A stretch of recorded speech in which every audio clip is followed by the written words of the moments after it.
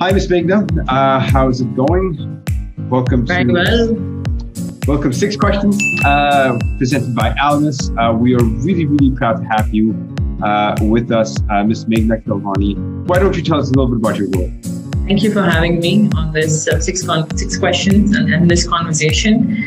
My name is Megna Kalvani, and I'm the Deputy Director for Global Learning and Student Life at SPG. And you can see in my background, that's our campus, based in Academic City. We're an Australian business school, and we have students in Singapore, Mumbai, Sydney, and in Dubai. And I've been in the education sector for the last 10 years now. I've moved from being an assistant professor to taking care of student services, which is dedicated to out-of-the-classroom learning for undergrads to postgrads across different ages. And it's a very diverse student community. And I'm currently based in Dubai as well. Thank you so much. All right, so we are going to start you off with 6 very, very difficult questions. Everything about student engagement and student life, and we came up with these 6 questions to make them difficult intentionally. And we call the show 6 questions because usually I get carried away and I ask 10, 12 questions. So producers thought that it would be better to just name the show 6 questions so I always remember how many questions I get to ask. All right, but before we begin, there are we have millions of fans, so we keep getting questions live, of course. And the question is, did you and Miss Megna decide which colors you would wear for this interview? No, there was no previous correspondence on this. White and black was just happened. Coincidence. Pure coincidence. Great minds think alike, at least this morning when they think Exactly. All right. Okay. So we can start now. The first question. Tell us about your professional journey leading up to this point. Right. So I started off as studying journalism, media and communication. I did my master's in UK. I worked there for a while, and I entered education quite early. I started teaching at a very young age, and I did that for the majority of my work experience life, and I enjoyed it completely. And I never actually left the university, if you can say that. I enjoyed working with young minds. I enjoyed working in its creative environments, and it's always evolving. And I consider myself as a lifelong learner.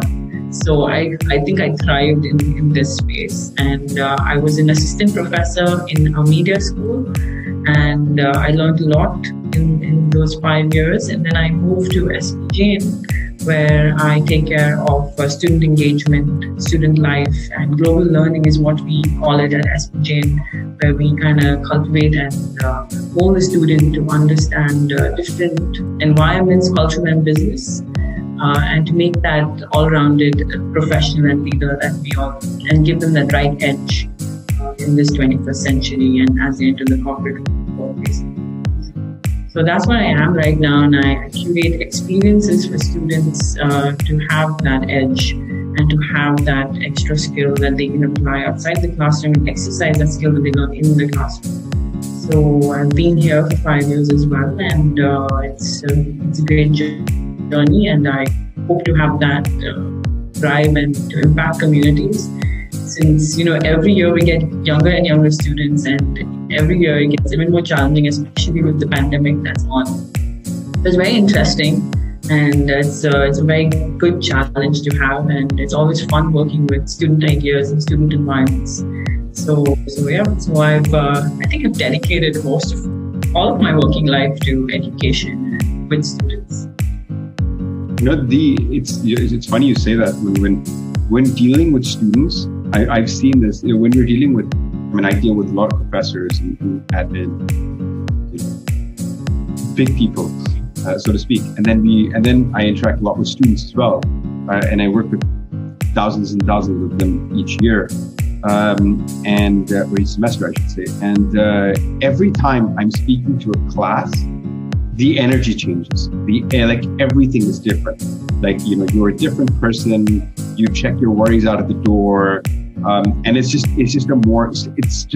very, very invigorating. And especially and you touched upon the 21st century skills, those soft skills. I think that's now become such a big buzzword amongst all the schools, all the universities around the world, where everyone's scrambling to find ways to sort of put that together in the university, and not just outside the classroom, but inside, or not just inside the classroom, but outside the classroom as well. Yeah, it's not impossible anymore. I think it's a necessity now. Yeah. It's such a competitive place now, and it's so much going on that our soft skills that have been underestimated have become more and more important in and out of the classroom. And I think there's no better place to learn it than outside the classroom, because that's when you actually learn most of your life skills. I think absolutely. Perfect. All right. So the next question is, so after doing all that, after teaching for so many years and dealing with so many students in universities and being that lifelong learner that you are, how does it finally feel to be on an interview with me and 6 questions? Oh, this is what I've actually been building for all this time. Thank you so much. It's a very good pleasure to be here, and I thank you for recognizing me. And I'm happy to be here. And I hope that this interview will actually lead to a collaboration and create some sort of impact in the student community itself. At the end of the day, I think all of us are doing this to make a difference and to help students. So I hope that this conversation might just spark an idea in them. Perfect. Thank you so much. My mom will be so proud. Okay. All right. So moving on. Second question. In your opinion, what is missing in the student engagement efforts that are being done by the universities today, and how can we make that better? I don't think anything is missing. I think everyone's trying to do their best. I think one of the biggest challenges would be tapping into the right conversations that stimulate the student mind, because the student is always evolving with different interests. There's a lot of distractions out there in the world that a student might be lured into or be prioritized more. So I think the biggest challenge, in my opinion, would be getting that right event or that right activity or that right form of engagement to ensure that the student is motivated and stimulated to connect. Because I think that social connection, physical or online, is the most challenging in having the right fit with the right student, because your student body is so diverse. You can't curate the experience of every single student. So I think that's why a lot of student affairs departments try and do different things at the same time, just to see how it would have that impact among the students.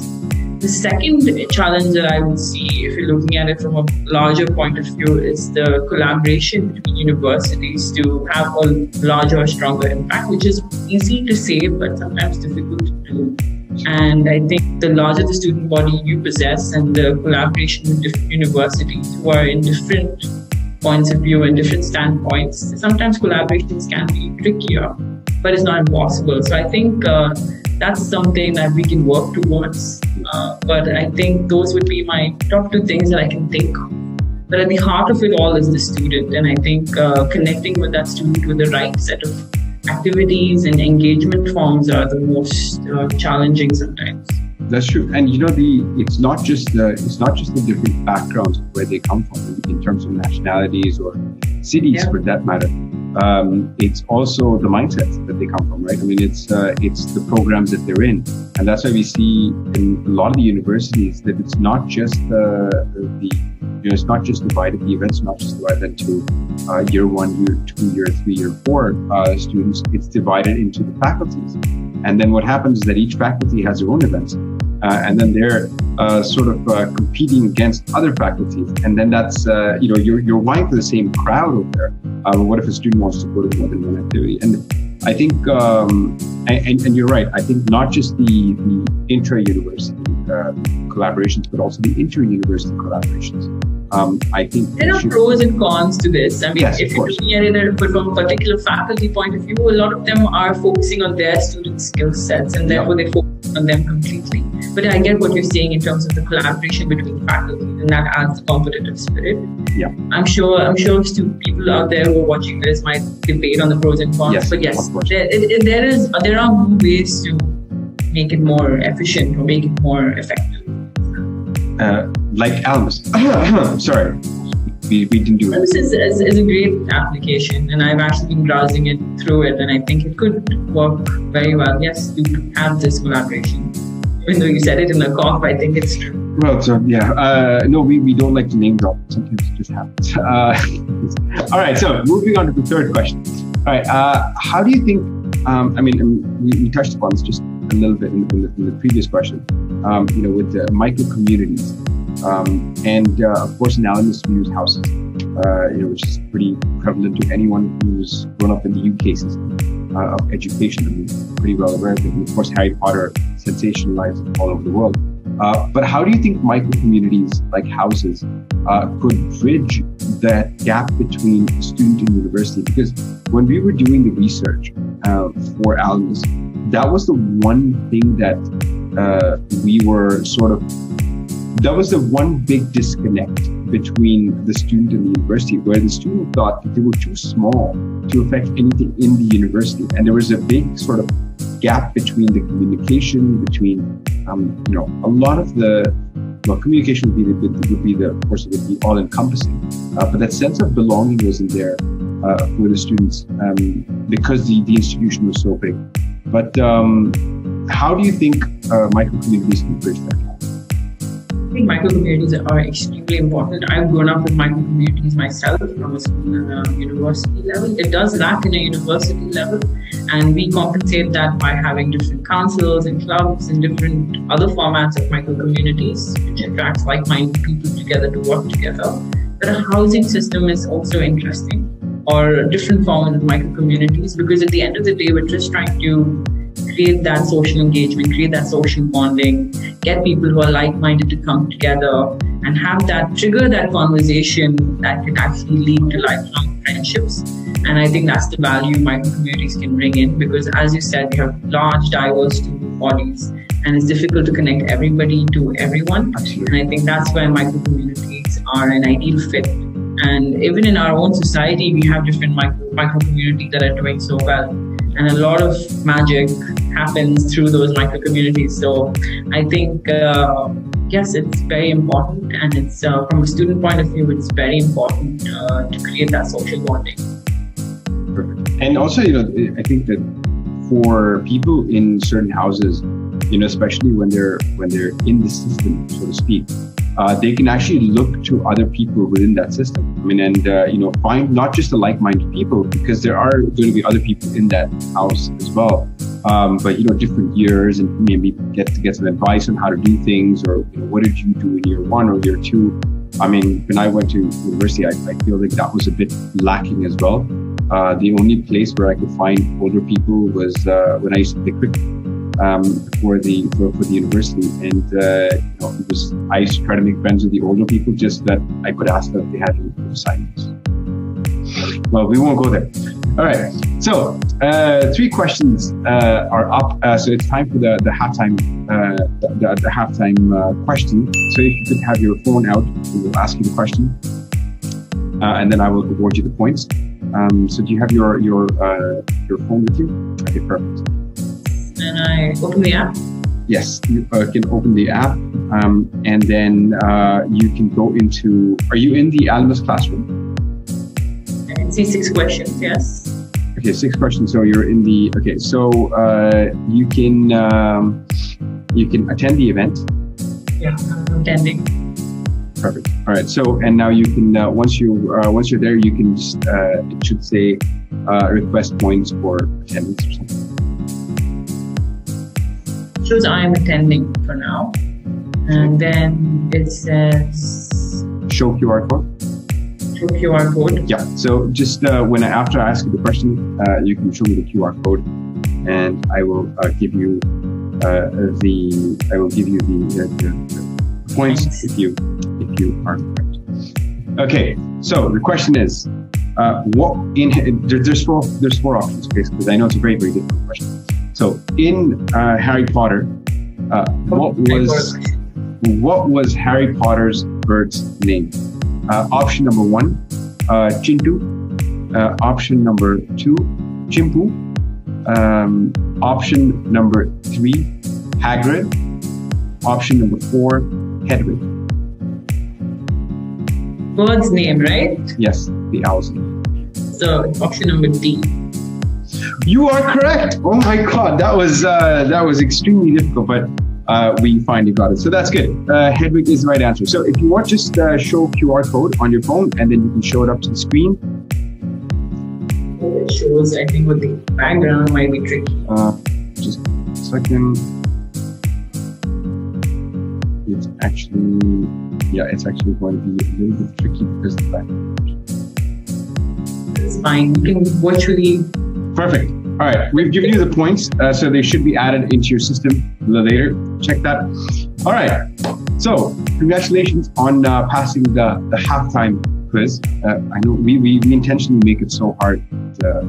You passed with ease. Yeah, it was very tough between the Chintu and what the second name was. Oh yes, you can blame Pallavi for that. She's good at coming up with these questions. Okay, all right. If this was Hari Putra, I think then Chintu would have been the right fit. I think that would be. I think Bollywood Indian version of Harry Potter. I think there was a movie like that. I think there was Hari Putra. But yeah, I would like to watch that. I would like to watch the Indian version of it. Okay, so question number 4. What kind of events are students looking to attend these days? What motivates them? You said earlier that there are different kinds of events that people want to attend. So I mean, and you're in the thick of things. Of course, COVID things have changed, but by and large, nowadays, what kind of events do students like to attend? I think the best students that are curated are the ones that are decided and curated by the students themselves. And, because that's where the interest lies. From our student body, most of the interest lies in business events and cultural events as well. Those are a very good mix of events that we host. We host an annual business festival in Dubai. We have TEDx conferences run in Sydney and Singapore, even in Dubai sometimes. We are planning to host a Pecha Puja at some point.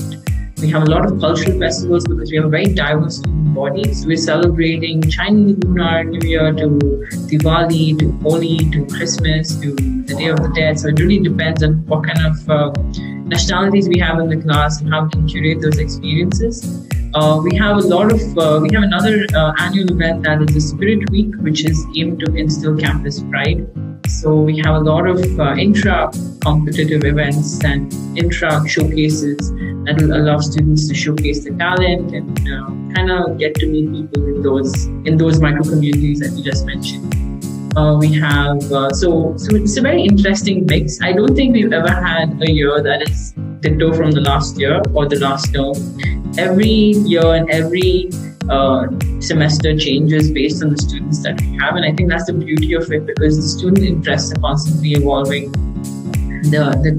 The way we also do it is evolving. So with the pandemic on, we can't ignore the fact that there's a pandemic on. It has changed the way how student experiences are curated now. So it's a very mix of online and hybrid rather than the typical face-to-face events that we used to curate. So I think a lot of creativity and I think what makes a good event is when it comes when students are involved, it gets them to exercise different skills and they're able to also look at other universities, invite them over and create those smaller events themselves. So I think it really depends. But I know that we have a few marquee events that we conduct on a yearly basis, and this is city-wise because we're not just doing it in Dubai, we do it across in Singapore, in Mumbai, in Dubai, and in Sydney. So each year is a different experience for a student typically, and each year has a council of its own which drives it. And we are facilitators. We are just facilitators to ensure that the students, steer the ship in the right direction. And I think what you said was like nail on the head, right? If the event is conceptualized or takes into account what the students want to do, then it has those legs to become such a mega event. And I think you can take a simple example, right? And this is something that my niece, who was in university up till last year, she's graduated now, but I mean, I was speaking to her, so she was part of the campus events team and she's the Campus Life team in Canada. And she was telling me, she was like, you know what, absolutely, we don't know what events students want to do. So there could, if there was a way for us to find out. So for example, students can vote on, what kind of event they want to have. They want to have a FIFA night, or do they want to have a games night, like a Monopoly or something like that? Or do they want to have a movie night? Or do they want to go to the park? Right? Yeah. Or go to the beach. So we can have maybe 5 options, and all the students can vote on it, right? So we know exactly what the students want to do. And then, for example, if they pick movie night, then we can maybe ask them another question: which movie would you like to watch? Would it be the Harry Potter series? Maybe we can watch 2 or 3 movies from there. Would it be the Lord of the Rings series? Would it be The Matrix? Or would it be some Rajnikant movie because everyone loves action? It's one of those things where immediate feedback in today's day and age is so important that we need to draw from them. And it's so easy to do. I mean, we can do it with the app, but I mean, it's so easy to do, or we can just, and we incentivize them to actually vote, right? I mean, it's not just, there's a poll over here. Should we do it? Should we not do it? No, there's actually an incentive to do it, right? And that gives us, or people in our schools, that valuable information. What do the students want to do? And then we can actually make it a success. Because at the end of the day, it's for them, and they are the heart of everything that we do. Exactly. We're very student-centric as a school as well. Yeah. So I think, yes, absolutely, I agree with what you said. And the example that you shared is something that we've also done. To host a Netflix party, you can't just host a party without knowing what your guests want. So I think it's exactly the same concept with every single event we've done. Exactly. Perfect. All right. So next question. What role does gamification play in the future of higher education? So, being part of SPJ, I've seen innovation at the heart of it, and I think gamification is very important, and it's growing. I think we're still figuring out the hows and the best ways to do it for our students, but I think gamification is absolutely a very good way to engage with students. I know that we have technology in our classrooms as well. We have tablets, we have apps of our own that engage with our students, and I think it would be interesting to gamify it a bit more, to have that fun element, because you can't learn without the fun, you can't learn without the doing, and I think that's where gamification comes in as a very strong advantage. And I think the future is heading there. It's already there. We're already halfway in. So I think there's no going back with the classroom with no gamification. We have a lot of Kahoot quizzes. We have a lot of engaging ways of faculty and how we also do our student life activities in very fun, innovative ways. So I know there's a lot of way to gamify it and make it a little more fun rather than a standard, one way approach of doing events. It's not like me dictating or me doing something for a cohort. It's a very fun way of learning that we have to apply. I think definitely is the future. We're already headed there. There's no choice. Yeah. It's time to embrace it. Otherwise, you're going to perish in this day and age. So definitely 100% important. And it's just a matter of how you do it. Absolutely. And I think that, and there has to be, it's like a good sitcom, right? I mean, your university life, I just watched the Friends reunion episode last night. So I'm still in the sitcom mode. TMI? All right. Okay. So there has to be a sort of, every event counts, but there are going to be different events in the lifestyle or the life of the student. And the student life is going to be over 4 years or 5 years or 2 years, whatever length of time that the student is there. So there are going to be many events, but there always has to be a baseline as well. Right? I mean, something that's tracking their university career or their university life, and sort of not just documenting it for the serious purpose, but also facilitating those fun aspects of it, so that they can, they're not just playing themselves, but they're playing a different version of themselves inside the application. So I think that's something. And also, it's not just learning. You're not just learning it from a knowledge transfer point of view. Yeah. You're also developing a lot of other skills like social. Exactly. You're aware of different things. So I think it's definitely important to gamify all that from a professional and a personal point of view. Absolutely, and just incentivize them. I mean, that's the whole, I mean, crux of gamification is incentivizing students, right? Incentivizing the player to do something or to play more. Unfortunately, that's how we are headed, because everything is incentivized and what's in it for me. Yeah. Sometimes I don't like that. I mean, it also should be about driving it on your own and learning it for yourself. But I do get where you're going with this. Everything is now app-based, points-based, rewards-based, incentive-based. So I think it really, yeah, and likes and comments are all gratifying ways to get something out of it. And I think that's where our generation is at this point. So I think that's where we're headed. Unfortunately or fortunately, I think. And I think as a human and as a society, we are very driven by rewards. So I think incentivization and gamification go very well hand in hand. So yes. Yeah, I think it is one of those things that, again, each person is going to have their own opinion on that, right? I mean, should you learn it for yourself? Should you learn it for, just to document it?